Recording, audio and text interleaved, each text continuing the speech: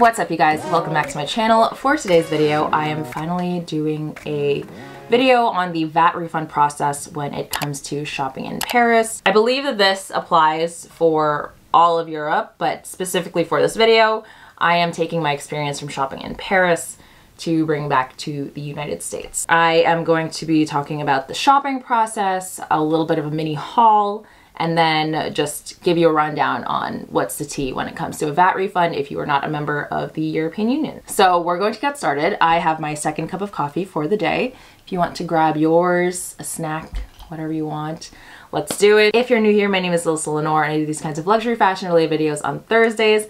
On Mondays, I upload vlogs where you get a glimpse into my daily life. Travel vlogs are coming back. Got wedding planning things and then going to the city. So if you like the vibe, you like the energy, please hit that subscribe button as well as the notifications bell so that you know when I post new videos. And also feel free to check me out on Instagram and TikTok as well. Sorry about the lighting, it's a cloudy day, so the sun's kind of going in and out, but let's hope it cooperates for this video for the most part. So for the first part, I'll give you a rundown on why shopping is just better in Paris. So the prices themselves are just far less compared to what they are in the US. And then because you are a tourist in Europe, you are exempt from paying their taxes there. So there's this whole VAT refund process. You get a form when you're checking out and you basically keep that until you get to the airport, and then your refund gets processed after you leave Europe. So I will be doing a little bit of a mini haul and I'll show you guys the prices side by side just so you guys can get an idea of how much these savings actually are. The first thing I'm going to show you is going to be this Goyard bag. So this is not mine. I picked this up from my cousin. Don't know the name of this. I will have the name and the information down below. And this is the price difference. They do not have a Goyard in the Philippines. So, I mean, the pricing is also just much better for Goyard compared to US and Paris. Marco got the saddle for men, and that bag is just such a great kind of everyday casual bag for him to wear. It goes really great with his style. And then the other thing that I have is in here. I'm gonna do a little bit of a mini unboxing really quickly before I continue on with the refund, just because I do want to show you guys already. And this is just kind of like a thank you gift, and I love being able to do what I do and have you guys support. So this one is in here. I did a poll on the community tab about sunglasses or a card holder or wallet, and you guys chose this one. So I had to snag up this one, which I was so glad that I found in Paris. It is the Chanel Classic Card Holder, gold hardware, caviar. It's a beautiful card holder and I'm so excited to be able to give you guys one of these. I'm gonna fix this later and I'll go into the details of the giveaway a little bit later at the end of this video. So just keep watching. To continue on with the VAT refund process. Basically, you're shopping, you hand them your passport, you hand them the card that you're paying with. The charge happens in euros, and then on my statement, it gets converted to US. My credit card doesn't charge me foreign transaction fees, which is great. I always recommend if you are shopping overseas, make sure you're using a card that doesn't charge you foreign transaction fees because those can add up. Basically, you check out, you have your item, and you are given a form. So you can choose to keep all your packaging if you want, you can toss them, whatever, but hang on to that form and your receipt. At the airport, that's when you are going to look for the detax station. I think that's what it's called. I'll include a photo over here. I think I have one from one of my previous trips. And essentially you line up and get to these machines, and you're basically just going to scan your form and it's going to tell you whether it's approved or not. It'll give you a check mark or an X mark.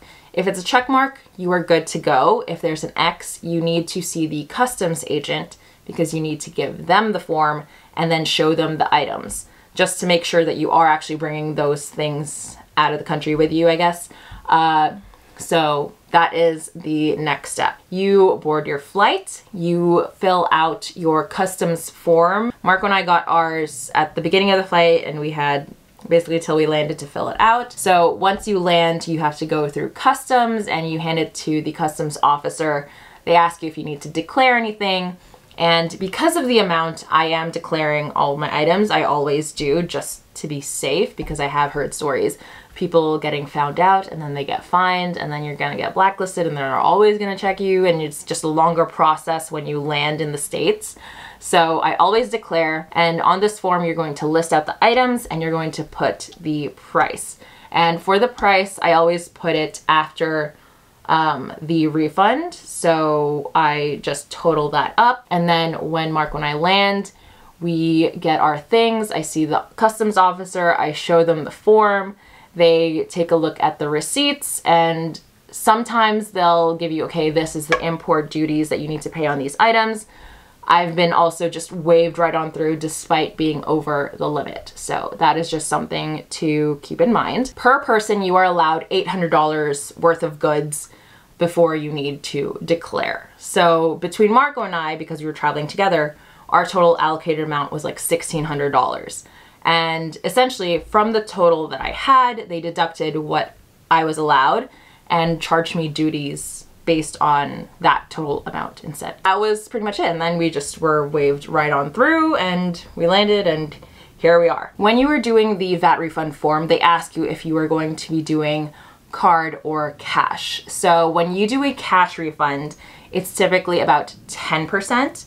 And then when you are doing a card refund, it's either 12 to 13%. So just to give you guys an idea, all of these things were credit card. So to give you guys an example of this process, I'll use one of the forms.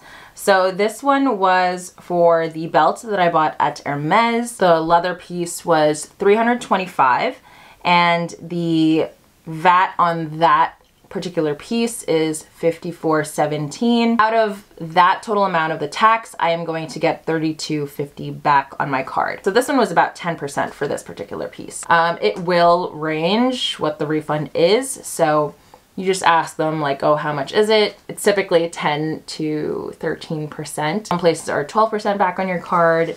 Some are 13%. So it just really depends. I will say that if you have an earlier flight, the cash refund gets tricky because the cashier isn't always open. With the card refund, it could take longer. Sometimes it's 2 weeks, sometimes it could be a couple of weeks. But I've always gotten my refunds when it came back to my card. And the process now is also a lot easier compared to when I first went to Paris back in 2016. I remember that time I literally had to mail forms and I had to track the number online by manually entering it. Nowadays, they give you an email and you can track it through a link. So yeah, it's just a lot more convenient. And I mean, the prices again are still just so much better. And now for this little giveaway, I just wanted to say thank you again to all of you for all of your love and support. So I'm so excited that I was able to find this in Paris, because SLGs have been really hard to find, and I had to bring a souvenir back for you guys. And so for this one, just leave a comment down below. I'm not super specific, just please leave your IG handle down below. Be following me on this channel, on all my platforms if you can. And yeah, leave your IG handle. I will pick it at random. I don't know when I'm announcing it yet. Minimum, I'll give it a week. I will be opening this up to the US or Canada. Yeah, just leave something nice down below.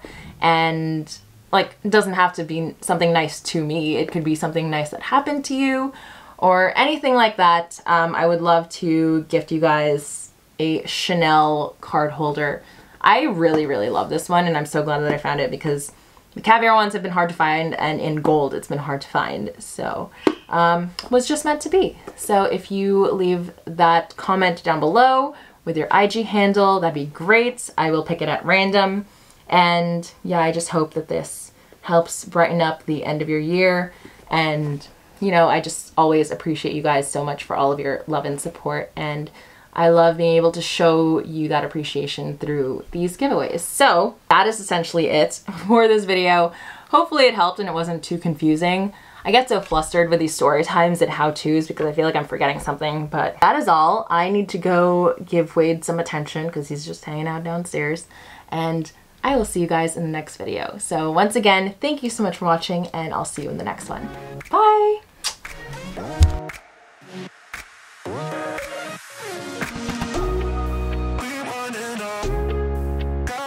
So